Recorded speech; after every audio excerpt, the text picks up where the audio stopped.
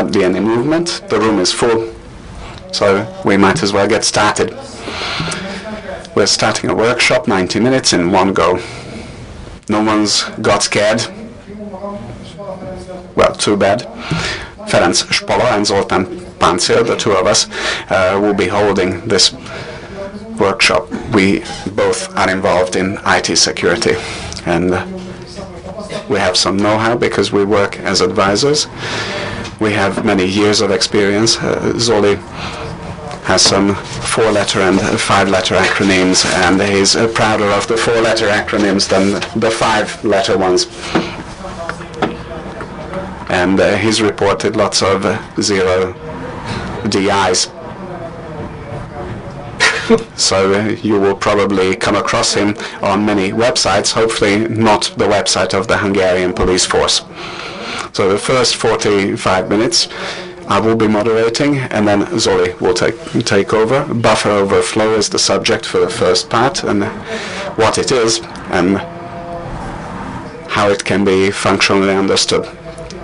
We're not starting from scratch, and yet it will be quite hard to squeeze that inside 90 minutes, and Zoli will focus on the hardcore subjects. It's in 3 parts. András Kabai will carry on from where we will leave off, and then Buherator will have Metasploit workshop. So if you get to like this, you will have plenty to do in the afternoon as well. And this unofficially distributed Windows version is SP2. We apologize to other than Hungarian speakers because it's in Hungarian. Nothing extra. Perl and Python are the environments, and there's a word processor and a debugger and a metaframe, which we will only use in passing. So any one of you could easily make an image for themselves like this. The very first slide is something we won't focus on. In order to exploit buffer overflow, we will have to find a vulnerable point in the program and make it crash. It would have been nice to have a workshop on this fuzzing, so I'm not going to deal with how to look for exploitable loopholes in applications. The starting point is we have an application and we understand that there is a weakness in it. And easier M to MP3 converter is the first application. And from somewhere in the Internet vulnerability databases, we understand that if we feed it 30,000 A letters in a file, it will crash. So let's see if we give it not A letters, but something else to make it crash. So about fuzzing, you will find further information using these links.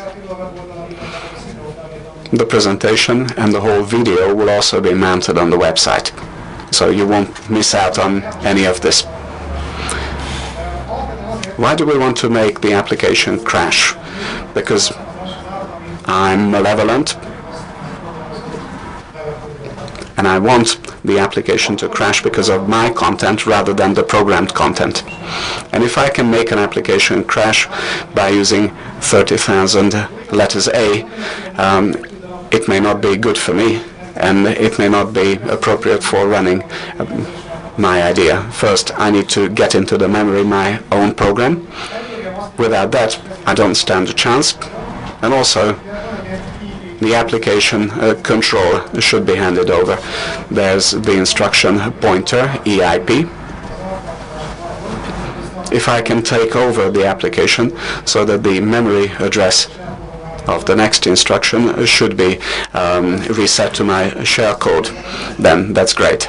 Stack Overflow is the subject of the first part. Zoli is drawing. Well, we'll put on a Picasso during the workshop, and we'll talk about Stack Overflow at the beginning, and then we'll see what happens afterwards.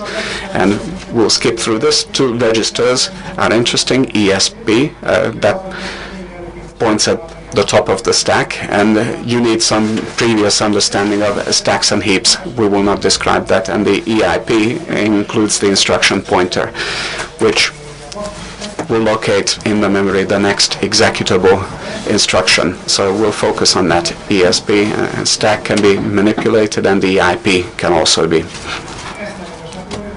I'll skip through this very quickly. That's the entry level. That's the stack and heap data structure.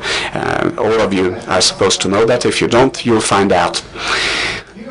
Here's a much nicer slide, which I'll show you. What's the point of Stack Overflow? In the red and white frame part, you will see a very simple function, which is given a string type variable and a local variable, 128 bytes of memory allocated. And without any checks,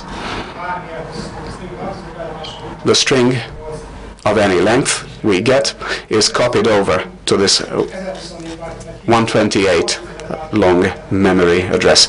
If I feed 30,000 bytes, the first 128 won't cause a problem, but the rest will fill up the memory areas.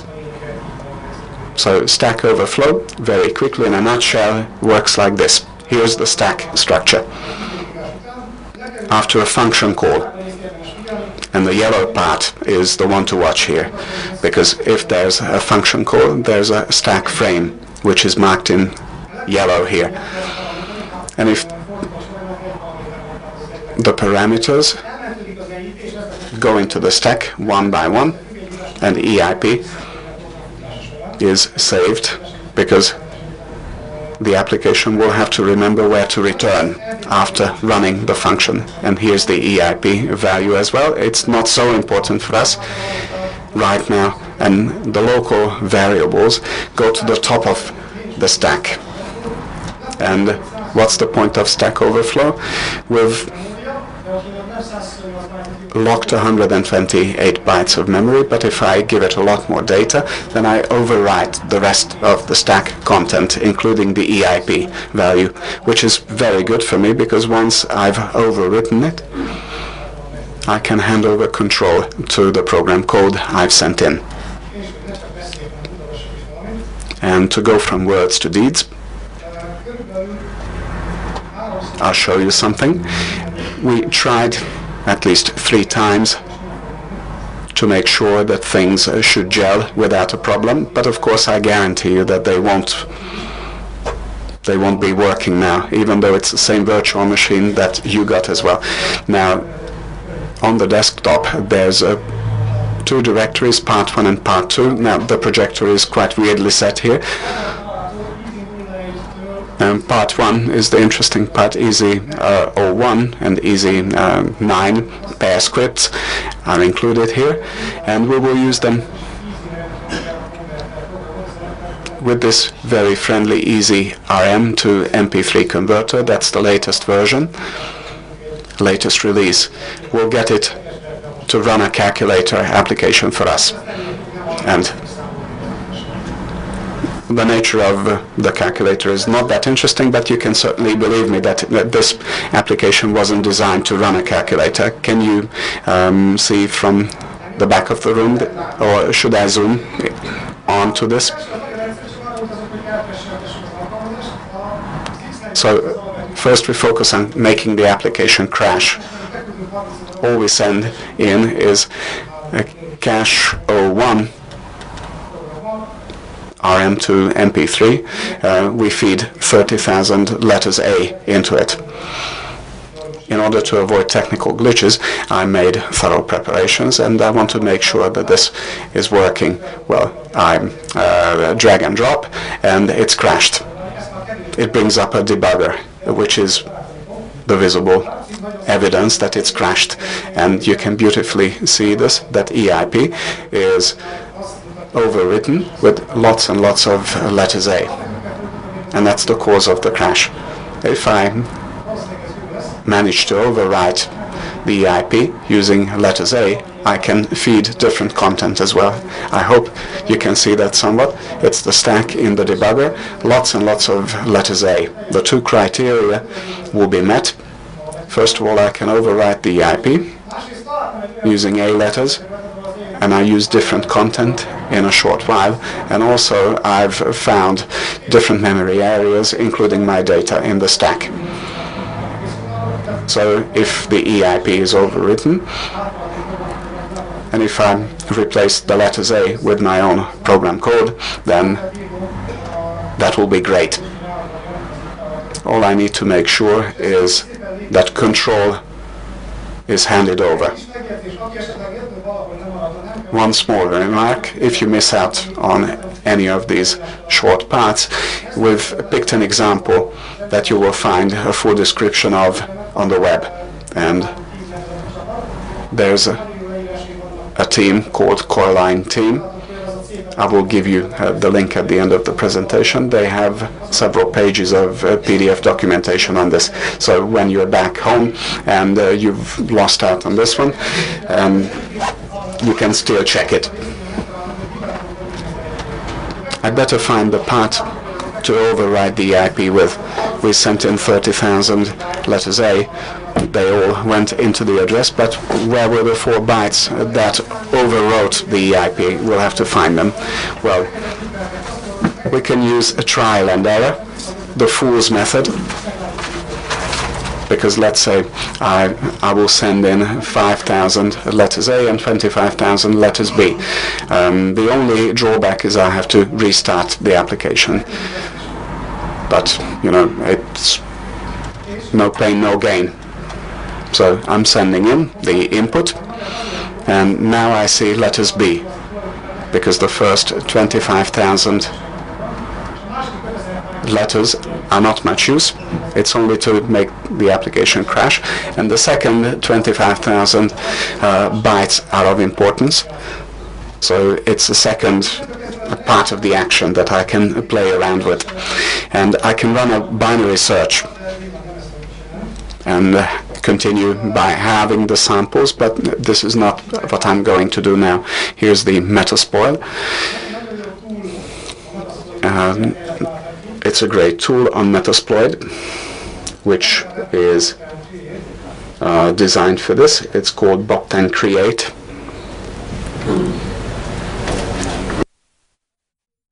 Pattern create, and if I say 5,000, it's going to generate a 5,000 character string,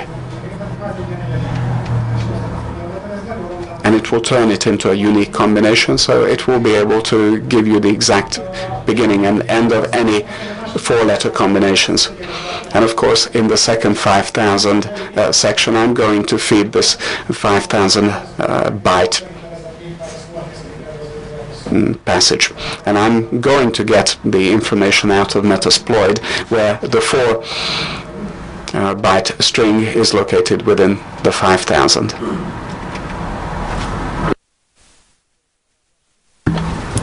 It's not fast, but at least it's slow. So you watch for this. You write it on a piece of paper. If you're really old-fashioned, you copy it onto the clipboard, and then you will ask Metasploit where that character string is located. A pattern offset is a small tool, and you give it the pattern you saw in the register, and you tell it to look for the same information in the 5,000 string. And it will give you what I already prepared. It was at position 1064. That's where 6A42, the 4-character string is. Why is that good for me? Because I will know the exact position in all that garbage of the 4 letters to override the EIP with. Somewhere in the memory, I will feed a lot of letters A, but I certainly expect letters B in hex 42. And we'll also have letters C to insert our own code. Let's see if I'm right.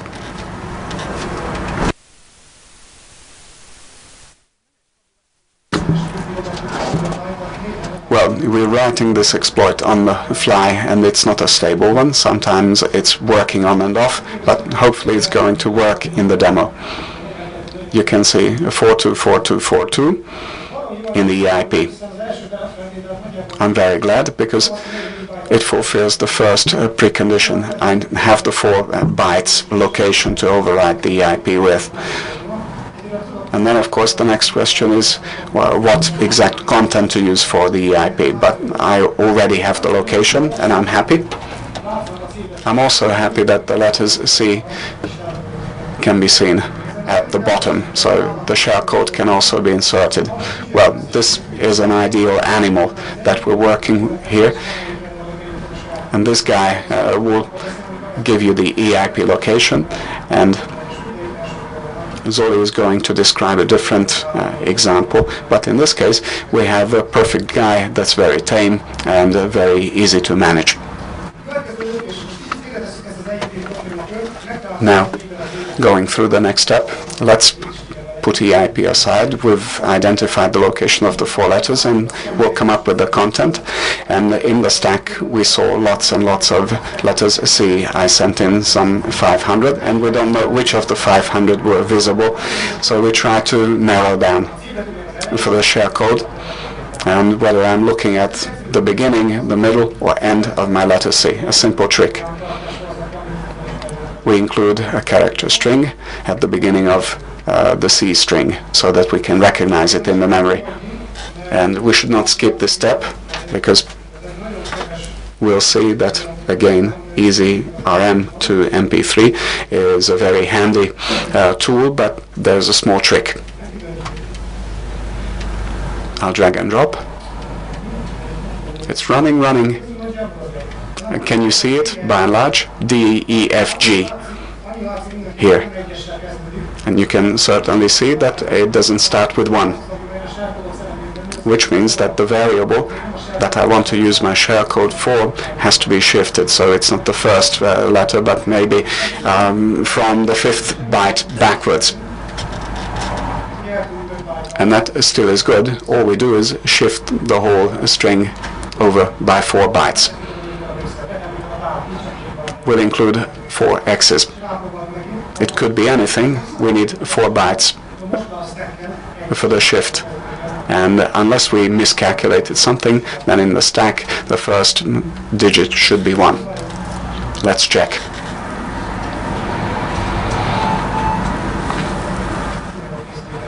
Whose pacemaker is about to crash? It's not that exciting, is it? And we're glad because the first digit is 1. We're halfway through toward meeting the second precondition. We need to insert our own code. We've done half because we've got the memory segment where I can send my own code into, and it will start as I want it to. Okay. Now your smile is getting bigger and bigger because it's increasingly evident that I will be able to crack this. Now these 4 letters make a difference here. That's the PEC function, but nothing to worry about. All we need is to include this memory content to the EIP. And where is this memory from? And 01B423A. How do I get this content? How do I know that that's exactly what I want to include? So let me explain. Our shellcode 1ABCD, etc.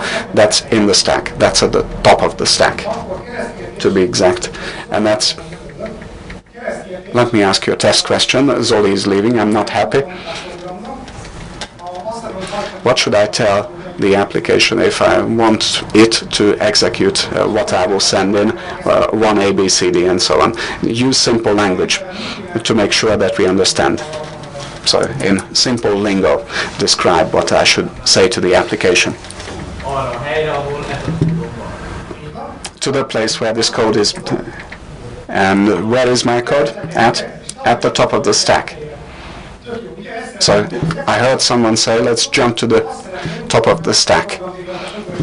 Very good. And I want my application code to jump up to top of the stack. So how do we say in the assembly language to the top of the stack? So jump, certainly, and what? Unfortunately, without the mic, I'm not getting this. So.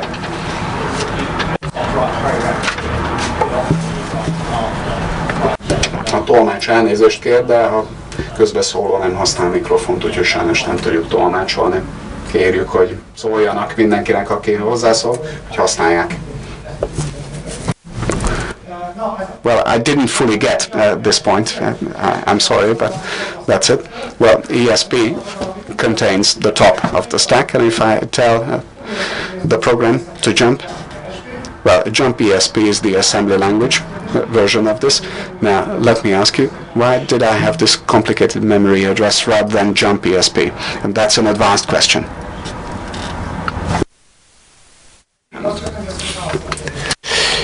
That's true, but it's not an answer to my question. Why do I write an address here instead of ESP or something like indicating the top of the stack? In this form it is not true. At that address there is a jump ESP instruction, and then this memory address should be written in. It will be read out from this memory address, and then we get this instruction which means that we should jump to the top of the to the stack. So the title of the address of the instruction is enough, and then we fetch the instruction, and then we jump to the top of the stack. How do I get this address? I got it from the debugger. There is a debugger feature here. It is a historic moment. We use the debugger to use this easy MP3, and quite simply I'm just looking for an instruction jump ESP over this memory area. Just a simple search in all of the modules, jump ESP instructions. It's easy to hack, just you should use the mouse click. It's like Hollywood, everything is flickering. We got quite a number of jump ESP, only you should look at the green lines. The big books say that we should find memory addresses from the application on DLE, because the Windows DLE may change from version to version.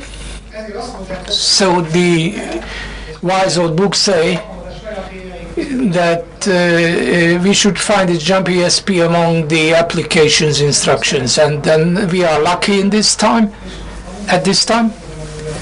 And if everything goes well, then we have the same memory address written in here. There is an important remark here. There is one thing we should be very careful about. 0 byte shouldn't be in it. 2 zeros shouldn't be next to one another. 1 0 indicates the termination of a string in each and every computer language. So we have a string with letter A's, and then we have shellcode at the end. And if there is a 0 byte somewhere, then it will be interpreted as an end of the string, and then it will be thrown away. This is a rule of thumb that should be followed in 99.9% of the cases. 2 zeros next to one another is something that we don't like. Okay. We just shoot it down. I'm really worrying about Zoli, because she should get back by now. Otherwise I wouldn't run this, because it won't do anything extra with which we can jump to the top of the stack. We can believe this. And I take a giant stride forward. In the EIP, which is the top of the stack, and then we should change the letters and days into some shellcode which really looks ugly, odious. How shall we get shellcodes? We don't write shellcodes. Some privileged people, the elite sector writes it, but normal people don't write it. Normal mortals don't write it. We can get it from the net. There are lots of shellcode database exploit, for example, or we can generate it with the Metasploit, and Balin's going to speak about Metasploit. Metasploit is a CISP level task. You should go on clicking, you should find a platform that you like, and more or less in addition to giving specifying two parameters, then you will produce a very ugly sequence, and this is the shellcode. We don't crack programs because we don't want to run the computer over our victims, but these things are much more interesting. Zoli is back. Thanks God. And then we check if it operates, if it functions. This is the most delicate part, because if it doesn't work, then everything can be thrown away. I'm a bit worried. Which one did I run? 9.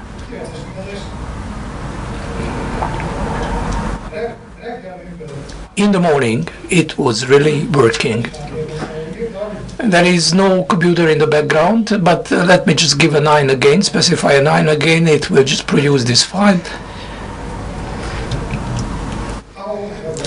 That's it. It's breathing and running. Yeah, I was surprised that there were no hitches. So we wrote an exploit for the easy convert program, and then only our imagination is the limit and the sky is the limit.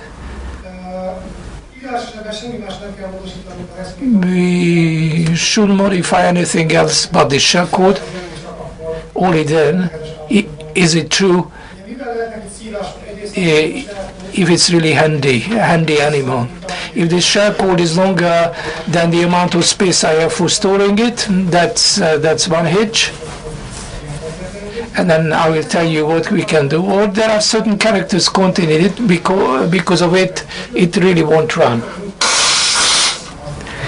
But otherwise, we are happy that it's going to run and will be able to run. That was the simplest exploit writing method. We have a stack overflow, we have space for the shellcode to get in, and then we can run it with the help of a jump ESP. The basic principle wouldn't change. If somebody understands or has understood it so far, then there will be no more sucking afterwards. There will be a big sucking, but otherwise you will be able to understand it simply. If we understood how everything is overwritten, then we will be in a very good position. Okay. This is one thing I wanted to show to you, and the other thing is a Soritong MP3 player. I think the latest version 1.0. It wasn't developed after 2006. It sounds very good because it seems to be the latest version that we are breaking or cracking. Otherwise, the rest is under development. Okay, let's go back to the slideshow.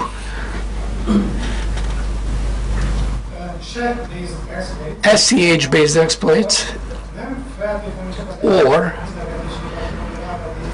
not only EIP can be bugged, but this is the structured exception handler, SEH, which is always given, put to the application. So exceptional cases, exception handlers, very important thing. Small window, which Microsoft sends us as program X by cause as program, then we shoot some message to Microsoft. We have a very good diagram here showing what the situation is. It's even a nicer one than this. That's a nice color picture. We like it. The story goes like this. If there is an exception handling block, then in addition to the previous things, the stacker will also contain an exception registration record. Next, you see the arrows. It is 8 bytes in length all the time, 2 times 4 bytes. The first 4 bytes is a pointer to the next exception handling block, and the next byte is just a simple pointer to the code which must be executed in the case of an exception. If you wrote already exception handlers, then you know that it is put in a list, and if there is an exception, then the program check if this catch branch is applicable, and then they will move to this memory place, and the instruction found that will be executed, otherwise it will be started from the beginning. The reason why it is interesting to us after Stack Overflow is that the exception handler frame written in red is in a very good place. Why? Because how did we make overflow before? How many more bytes did we squeeze in? We have to reserve more place for the local variable. You remember that we pushed down the stack before. It's under the local variables. If I push in more data into the stack, then I can push everything down to deeper levels in the stack. For which I have again a very nice diagram. What will be our goal? First of all, an exception would be desirable, but not, we don't always have the chance to have this exception. On the other hand, we should achieve that our shell code be used to jump the our control. In the case of an exception handler based exploit, we will do two things. Current SC handler, exception handler will be the memory address will be rewritten that it should point at a pop-ret sequence which handles the stack. You will understand that later. And the other secondary advice is that we should push a memory address into the next pointer where our shell code is to be found. Exception comes, current SC handler is executed, pop-ret will pop up a second exception, and then we'll check where to go in the case of the exploit, and we'll carry out this instruction. And then it will point to my shell code, which will then be executed. More or less it will just look like this. Lots of letter A's all the time. And then something ugly will be written in here, that's the shell. And then pop-ret comes here. It's not surprising. We will look for pop-rets like we did look for jump ESP. And then no operations instructions will be written here. And then let's see how it works.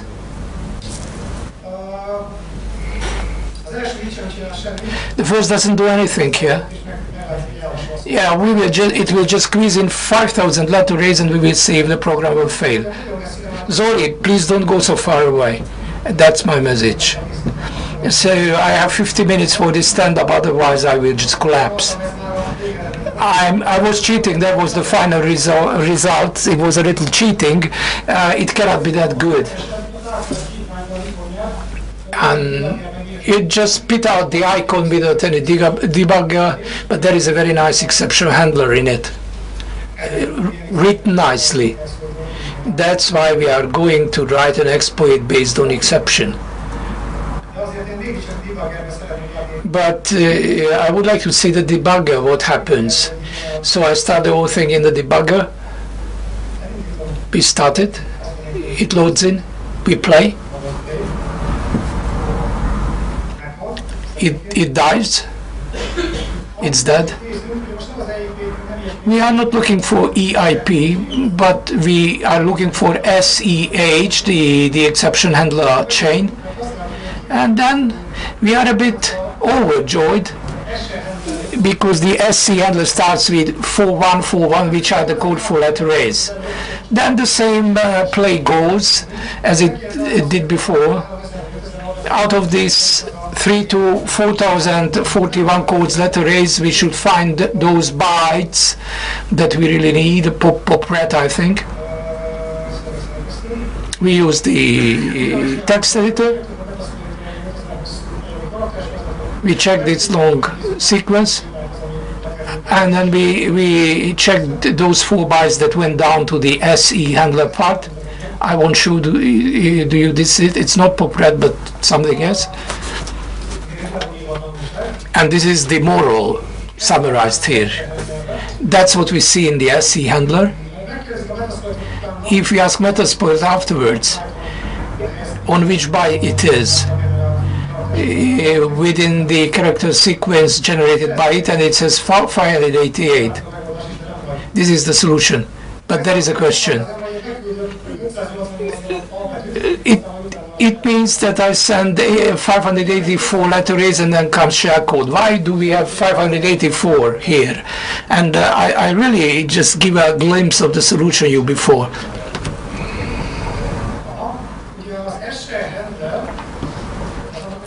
SC handler is the second 4 bytes of the 8 bytes. So what I could check in the debugger was the lower 4 bytes, but also the upper 4 bytes are in play, and that's why I subtract 4 and then send in the same number of letter A's.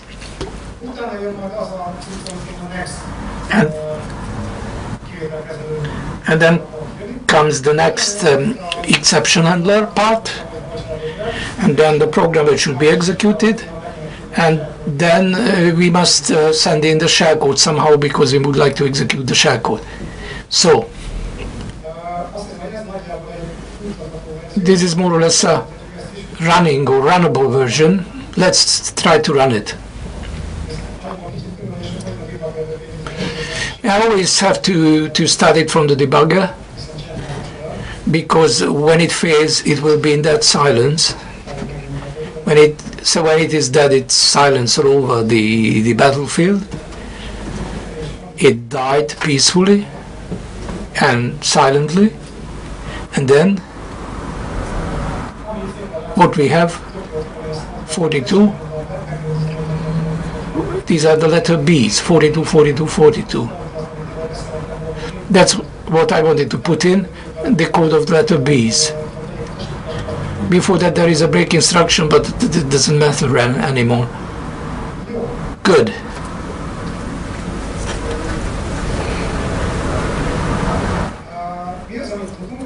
What do we know? We know, and this is a rule of thumb for SEH exploits. Instead of letter B's, I would like to write pop ret. And we can find a pop ret sequence with the debugger.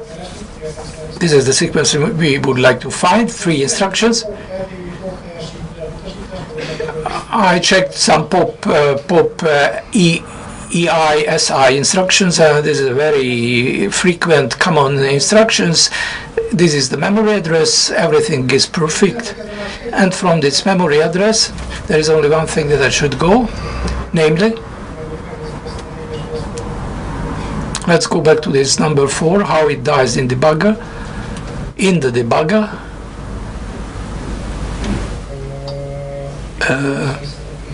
I'm clicking all over the place without any system. I hope it will improve. Sorry.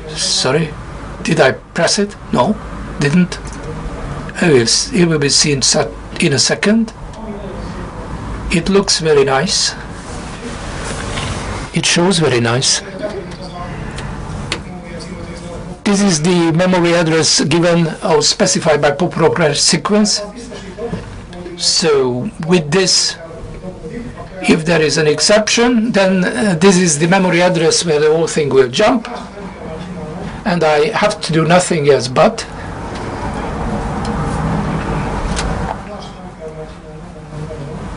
I just shoot it down, and I have nothing else to do but that's an interesting species.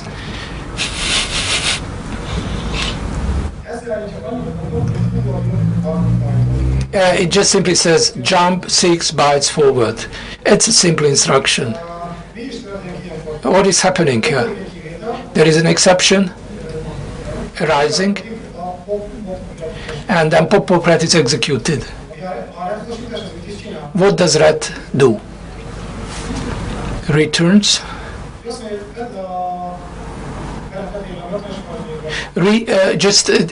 Pop the top of the stack, and this instruction should be executed. Pop is double because 8 byte must be popped up.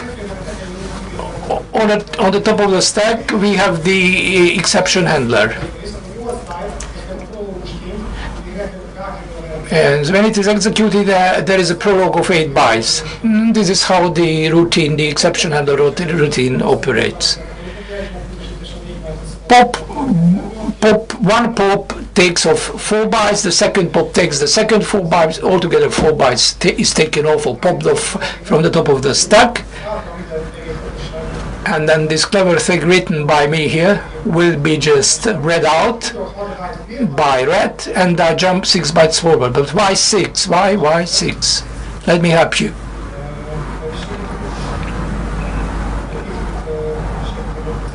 Here I give you some help, hint. Here I am. Here I stand, I can't do else. And this is where it is written. 669. We jump over the 2 pops, and what else do we jump over? And the 4 bytes being underneath. And this is my shellcode sitting here wickedly. And physically,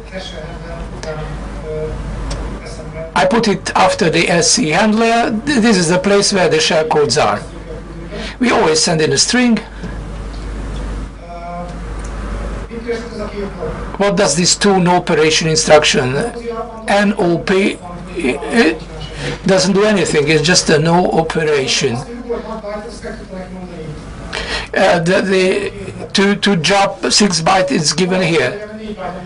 If I add 2 knobs, 4 bytes must be there to be jumped over, and knobs won't harm anybody.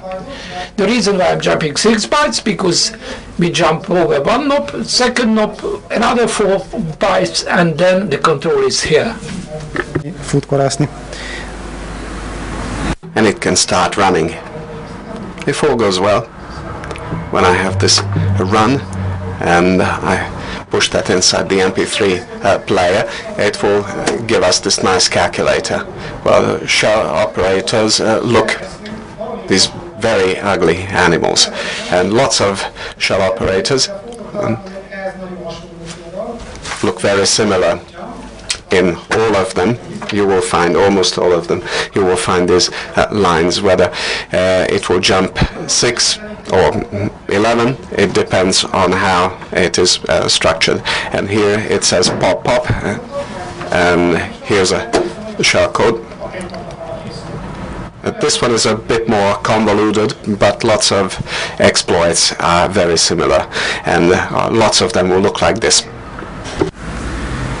Amit még ígértem, hogy mutatok linkeket, ezt én fölírnám, bár a szlájdok elérhetők lesznek. Well, as I promised, coraline.be 8800. This has the PDF tutorial, and the website will also have the presentation. So even working at home, you can get ahead relying on this. And it's the first, second, and third parts they end generally there, the SEH exploits. So you might as well check them out. And now we're switching roles. Are you bringing your laptop, or are you going to use this?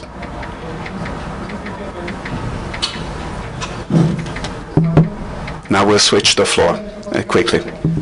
What if you just showed us your slides on here? There are only 2 slides. I think you can quote them off the top of your head. Well, then bring your laptop over.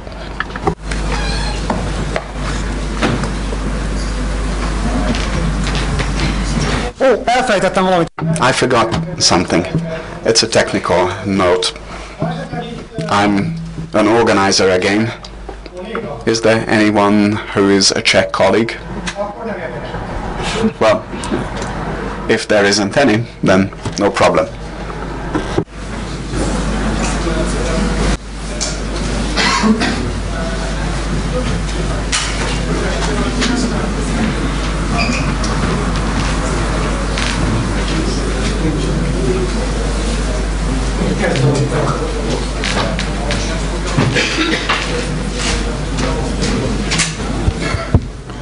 Üdvözlök mindenkit! Welcome everybody. A második részt én fogom tartani, Pánci Zoltán vagyok. I'm doing the second part. Zoltán Páncél is my name. I was asked to explain why I'm wearing these clothes. An American security expert was bored, and he identified 4 categories of other IT experts on security, and he says the ones writing exploits and such like security pimp is their caste. So I try to dress accordingly. I'm going to present 2 things to you. One thing we couldn't burn on the CD or the DVD because the basic system would have been 2 gigabytes. So one is an SAP product, and an HP Node Manager product. Loophole is what I'm going to exploit. So first of all, the SAP product loophole has already been patched. So this is already history. At the ZDI site, there was an announcement that there was a security loophole in the product, so a simple advisory will turn into an exploit. I tested it beforehand, so in principle we should get a shell at the end.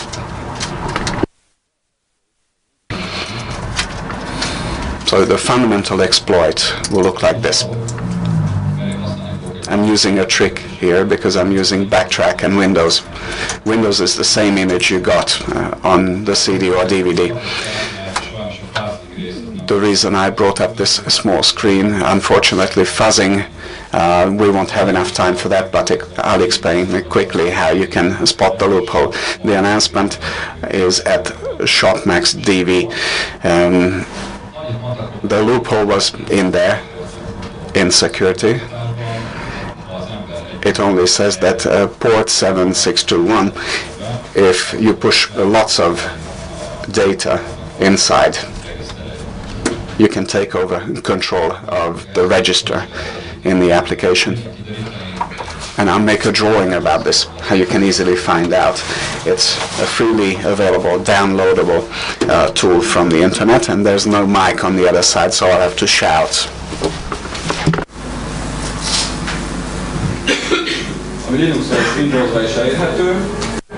Now this is available for Linux and Windows. Unfortunately the sound level is very low, so it's going to be difficult to interpret this. And here's my Windows-based machine, and it's running software, and here's the Linux-based machine.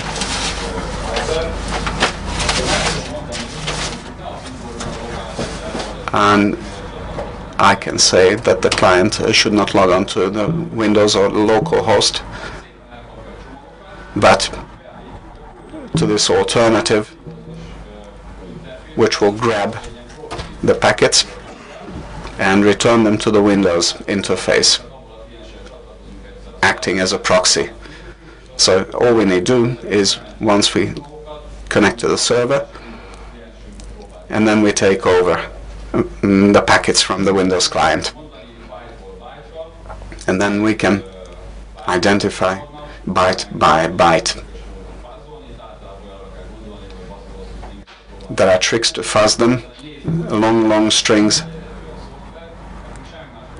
And all we need to do is to use the Windows host running the database. If we run a debugger, we will wait for exceptions.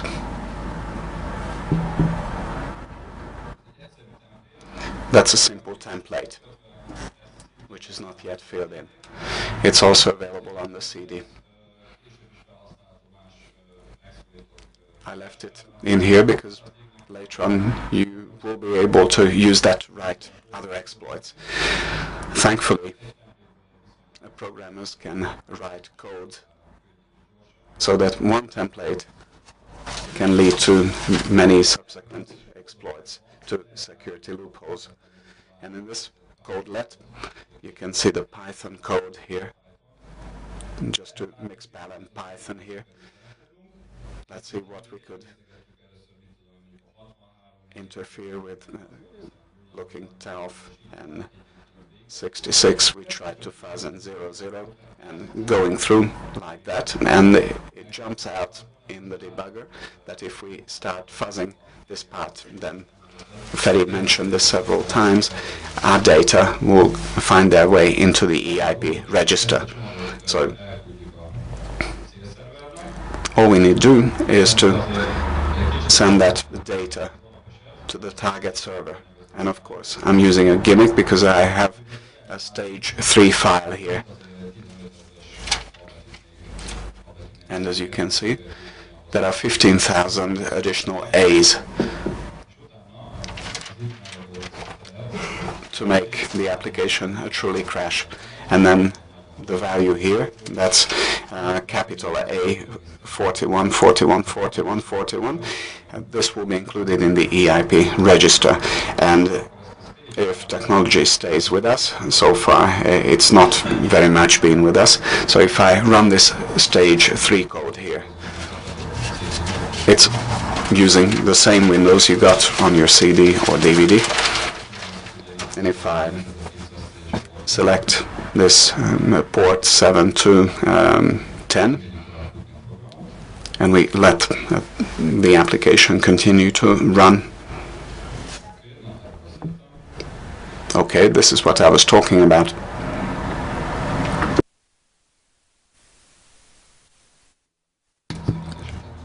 Just a second, I want the address. I'll get it and then we'll be okay. If I start this program, it no longer indicates an error. Within seconds, in principle, we should get a nice exception. And those nice numbers are gone with the other stuff. And you can see that EIP was overwritten using 41, 41, 41, 41 as a character string. If you paid attention to Ferry's presentation and if you understood what he was saying, you will very quickly discover what the major shortcoming of this is. We have a huge problem. Yes, that is the case. We don't see any A's in any of the registers or the stack at the bottom here. We don't see any memory address that would refer or point to that value. Why is that a problem? Why can it be a problem? Because our own code cannot run. So now we go back to the no frills method. It doesn't work everywhere. I'll ask at the end of my presentation to list at least 2 Windows distributions where this would not work. So I reopen the system because the service goes dead, because the debugger drags it down, and it's crashed anyway because it refers to an unavailable memory index, a memory address. where there is no meaningful data, and there isn't even such a memory address, in fact. So how can we debug this? How can we include, and where can we include our code? All we need to do is set a memory address as the return address to include a breakpoint. And then our system won't crash. It will rather halt, the debugger will halt it at a certain memory point. And then we can check the memory, because somewhere there must be lots of A's, except that there's no pointer pointing at the A's right now. And we can track that. So in a simple approach, we can give it an instruction to jump there. There's a nice tool. It's on the CD. It's also available in the desktop. It's the findjump.exe. Make sure you save it, because on the web it's very difficult to find. It's not easy to come by, and even the source is difficult to compile. So if you want to do such things, it's very useful. Now I need to specify the DLLs. Which DLLs? The DLLs associated with the program. Kernel 32 DLL is one example, but there are lots and lots of DLLs used by the applications. All we do is pick any operations. Jump ESP or call ESP is what I'm looking for, and this intelligent tool will give us the address. That's where the instruction is located. In principle, these addresses vary with the Windows version and service packs, even with the language. If you look at a Hungarian version or an English Windows XP service package 2, then in principle you should rewrite the code. But in this case, we've toppled the rule, because it was written for the English XP, and we'll be able to use that in the Hungarian SP. So there might be some tricks that Windows aren't disclosing to us. So let me now modify the exploit, which is working in principle, and I reset the address to return to. And I'll squeeze lots of information into this line. Let me highlight this. And the rest are commented out, except for the first one. Otherwise the server would throw the data away, because it would not be able to understand them. And as you can see, it was quite a fight to get this operational code together. What this is all about, I'll present it, but first let me show you how we can debug this exploit and how we can find the A's we sent in.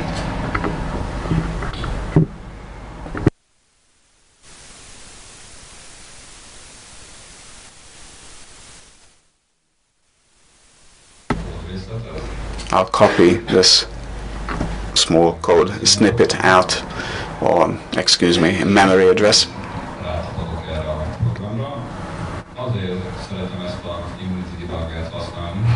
And again, I'll go back into the program. Immunity debug is the one I like, because it gives me the port numbers where the services are located, so I don't have to manually go out and look for them. Now again, I connect back to this application, and if all goes well, I'll enter this address, and you can really see call ESP. I double click, add a breakpoint, and then I will continue to run the application. And now here's the technical glitch again. If we start this, I hope you'll be able to see. Or not.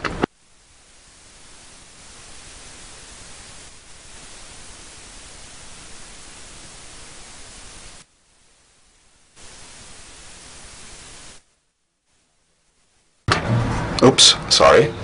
I sent in the original, and this will be okay like this.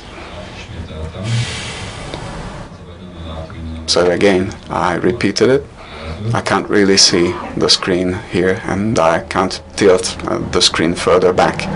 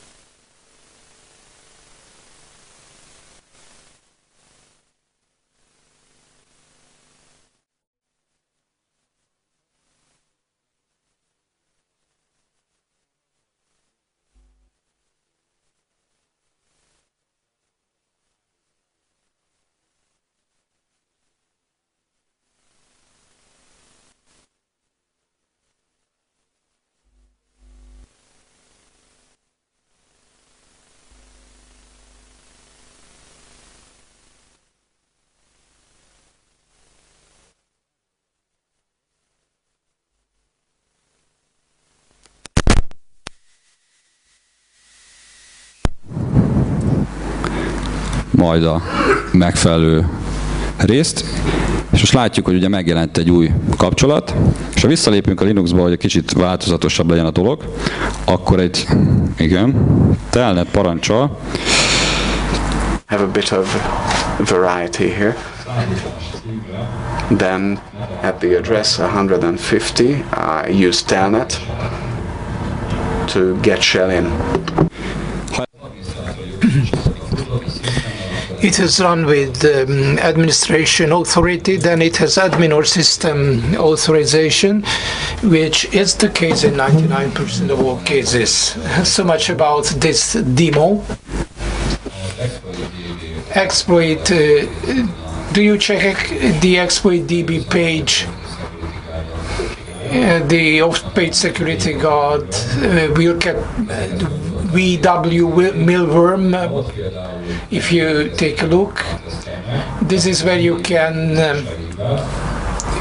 apply for tester, and there is a very short description about the security error, and then you can form a team, and then you will be able to write an operational exploit for those who are interested in this kind of things.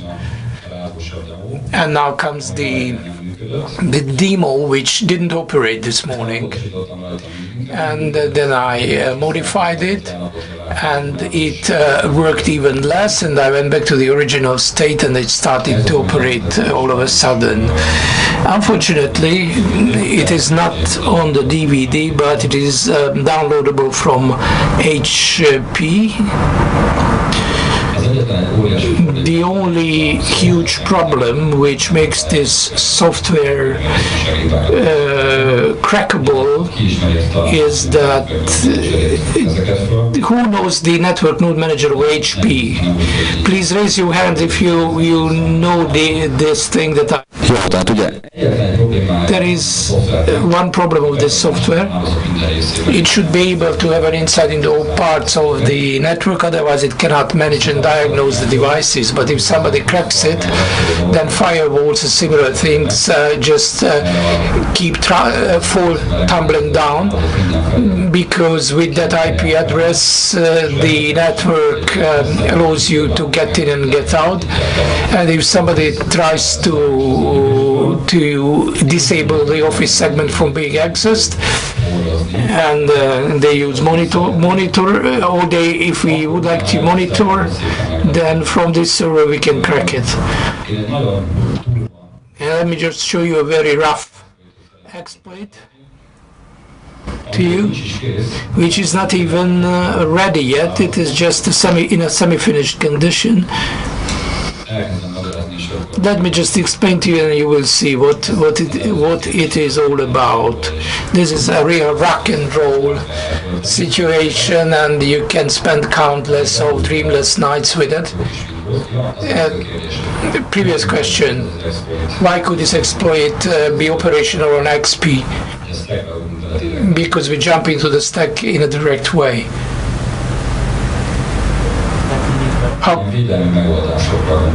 Just try to think of defense solutions. Yes, XP, SP2, the stack is always there, there's no randomization, and if we have Linux, and then it moves the stack from different memory places to all new different memory places, it will be always operational. But just give me 2 copies of Windows where it doesn't operate. On 6 and 7 it doesn't work. So if you put its application there, then luck plays an important and very hard part for us to solve it.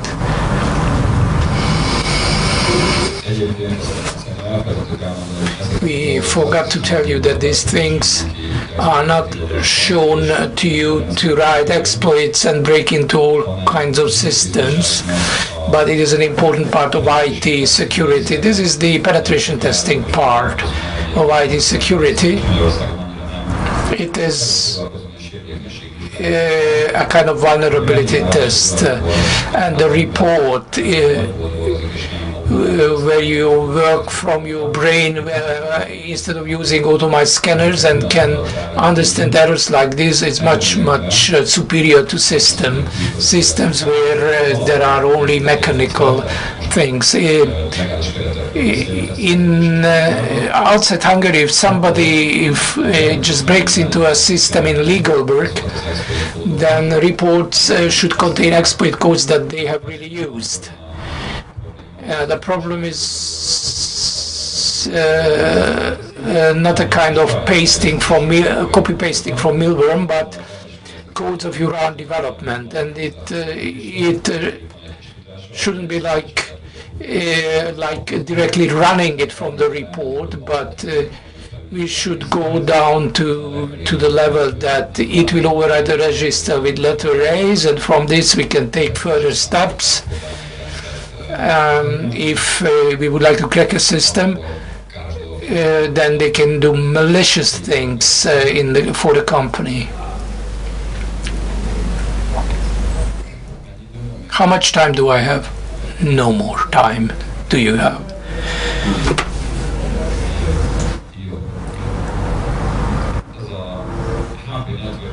HP Network Node Manager has a corrected error, and this is the following. It is composed of several things. This is a big software with lots of smaller and larger applications. The larger the code is, the more opportunity for errors there are. It's a huge code, so the whole system will put on 2 gigabytes extra, and that's why I couldn't put it on the CD or DVD. I'll show you a part of the system with which you can diagnose certain things. It runs on the web. The problem is that it will be given 2 arguments, and the sum of the 2 arguments is bigger than a certain number, and there will be a buffer overflow, because it will copy the 2 arguments into a buffer. So he is expecting 200 from here, 200 for there, and then 400 will be enough. Input validation. Have you heard about input validation at the university? Have you heard of input validation? Put up your hands if you have heard at the university from input validation. And you are teachers somewhere, I bet. This is a big shortcoming of the developers, because you really can't hear much about input validation. 80% of security errors can be prevented by input validation, or even 90%, if the expected data is controlled. If I receive numbers, then I really get numbers. If I have 5 characters, then I should have a length of 5 characters. That's a web problem. Let's start at the beginning, and let's jump into the middle. Since it is a CGI and UML is used to pass the shell code, for this reason it should have certain character restrictions. Those characters that cannot be printed on the web will not pass. What characters can we input into this program? I will just draw an URL, and then you will be able to imagine this kind of characters that we can input. Here is the flip chart. Take a look at this. But he's not using the microphone. Please tell him that the interpreter doesn't hear him at all and doesn't see him at all. Here we stop interpreting. Stop egy B-nevezetű változó. Is it possible to use microphones to translate? It is impossible to translate because you don't have a mic. And we can't see what you are drawing at all. Okay, he will explain it later as soon as he writes it. Sorry, first I wrote it, and now I explain it. This is a typical URL, CG level. X is the attackable part. It is given a parameter, which is 1 now, so that we have space enough, and caps and it gets parameter b with the value of 2. You have seen URL till you type them in. What kind of characters can you specify under a URL? There is a special device with which we can produce papers with. URL encoding, so it's a percentile and then the actual digits for like the ASCII, sorry, the hexadecimal for the ASCII. For example, in Spanish, you use a percentage. Sorry, we can't hear this English. Yeah, he says printable characters, and he was really given the code region from a certain character to the last printable character. Printable characters can be sent in. Let me help you. What is the single character that should not be here, but it is on the figure? The only that cannot be here, but it's on the figure. And there is it something cannot be here? I didn't understand that. 1, because it can be found in payload. The CGI script, which works according to HTL standard, then it will identify a beginning of a new parameters. The other big problem is that these CGI script, they receive the info in hexa, they execute it and jump out. It is impossible for us to debug because we have 1/1,000,000th of a second to grab it, so we have to do a little trick.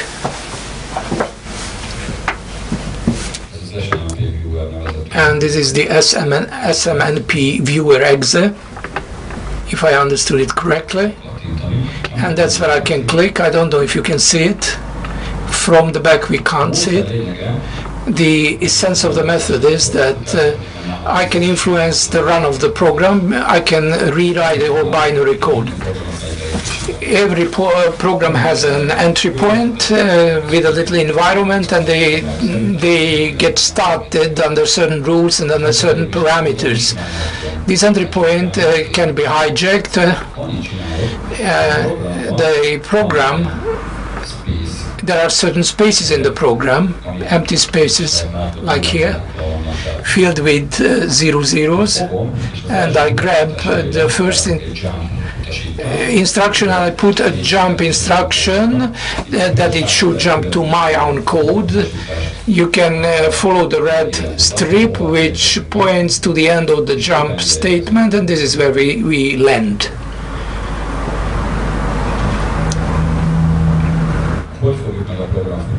How can we get hold of the running of the program? A sleep is put in. We put a value into register. As far as I can see here, it is 15 seconds. We put it into a register, and we save the register onto the stack, and then we call kernel 32DL the sleep function, and as soon as sleep function is over, which take off the top data on the stack as time. This is 15 seconds, and the jump that we wrote ourselves, we jump back to the original entry point of the program, and then our code runs problem-free on. There are lots of cases like this. Slowly, quietly, with certain tranquility, we start our program.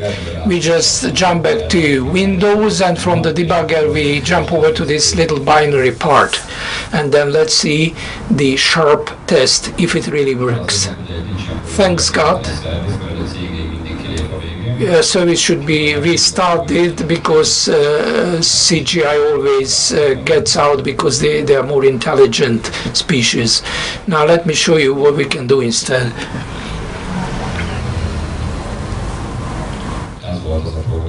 That was the program that either operated or didn't operate this morning, like in the fairy tales.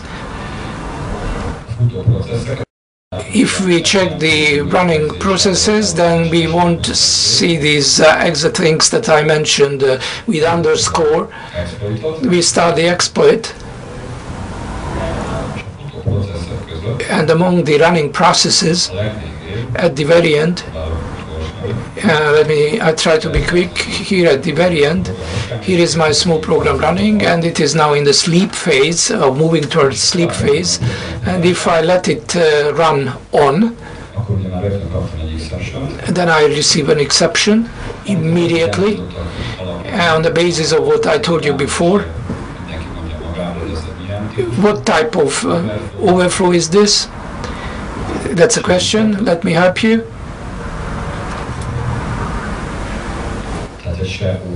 This is an SEH overflow, exceptional handling overflow, and then here I can see my own instruction, pop ret, as it was shown by my colleague. And I use this genial built-in gadget of Windows, which may help us save our life, especially mine. I told this part that we should run on, and it stopped at the interrupt which I set, and from the interrupt we can take steps forward one by one, instruction by instruction. What is the problem here? What is obvious here to all of you? Yeah, you can see that there is an end to it. We cannot screw it down to infinity. We cannot put a share code because we have very limited space. In Linux it would be perfect, but in Windows 300 bytes are here, and if we must do some tricks, because only printable characters can be here, then it will go up to 700, 800, or even up to 1000. And there is only 70, 80, 100 bytes, no more space for the bytes. What else can we do here? This is the end of the stack, and there is nothing else at the bottom of the stack. So we allocate this much, and then here we are down at the bottom of the stack, and then I give one more step and the program dies. What can we do? Very sad jump things here. If we scroll it back, the debugger scroll back, then we can see that we have space here, space enough here. I already revealed what you should do. Any assembly code can be squeezed in, whatever I want. Just use your fantasy, use your own imagination. That's it, that's it. We try to jump back to where? What is the code of the jump? From Ferry's slide. Just take a look at the flip chart. No voice again.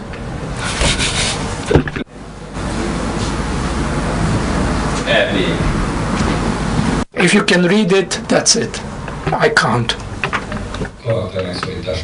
There are certain character restrictions, and this EP is, or EB is not, is a non-printable character.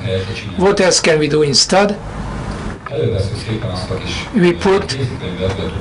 We use the tutorial manual with the hexa counterparts of the instruction codes, and then we will find those instructions that represent printable characters. With this semi-finished code, I wanted to help you. What is subtraction? Opcode SUB in assembly. Subtraction. Who learned assembly language here or wrote some code in assembly? Good, because this is an SUB subtraction instruction. So all we do here is take the stack pointer, we save it to the stack so that we can use it, and then put it back into a register so that we can use it for operations. And since the SUB value to the A, and somebody has in front of them perhaps a hexadecimal table, you can see that this is a printable character. All we need to do is subtract off that value and the SUBEAX, we use that as a register in which we subtract the values, and these are within definite character ranges. They must be printable, so we must subtract 3 times, which normally we could subtract in one go. And I can influence the content of this register in whatever way. And I can subtract from it, since the stack is pointing here. On the left, it's black. That's where the program run is at. If we subtract, we get where? We subtract 5,000, we go up. We go back to the lots of A's, where there is space, and we can include payload. And then what we do is put that into the stack and pop ESP. We issue the command to overwrite the ESP value and jump ESP. The code will make a jump to that code snippet. And if all goes well, our code will run. The only thing to watch out for, I wonder who's used Metasploit to generate shell programs. None of you? No one? Then go back and check. You can generate all sorts of shell codes very easily, and thankfully smarter people than us already wrote that part, so we don't have to spend days and weeks. It will produce printable characters. All you need to do is include that in your template, and then the code will work. Well, those in doubt can continue to use the egg hunter, as in the previous example. And since we're at HTTP, in the user agent or wherever, we can include our shellcode. And it's enough to include our egg hunter, 32 bytes. How much here? A bit more, because it must be converted, because it also includes non-printing characters. Have you got the figure? And nods or shakes? Then I will tell you once again, good, thank you. And after our egg hunter has done its run, the user string will be placed in memory, egg hunter will find it, and our code will run. And this NNM is a tricky one, because thread management is incredible, and they will crisscross memory areas. There are exploits that will work for a minute and then automatically will terminate because another thread will write into the shellcode section. So you should test doing this when you have a bit of experience writing shellcode exploits. And the nice way to go about this would be to start in the morning and finish off in the evening. And then I could have checked whether everyone was with me and whether they were doing things all right. And now let's just check if this code, if all is true and well, then you can find that on the DVD. Yes, you can download it. Yes, that's the one. Thanks. Feel free to test it, experiment with it. Well, I don't know how to program in assembly, but this one takes very little knowledge, mostly about the programming structure, and we live in a comfortable age. Almost everything is available on the web. So there are very few problems left for which there is no solution or help available. So we've run out of time. Thank you very much for staying with us and for your perseverance. And if you have any questions to ask of me, maybe not tomorrow, but Ferry certainly will be here, and I'm available throughout the day, and you're all kindly invited to the evening party, because those of you who want to miss it don't know what they will miss. Thank you.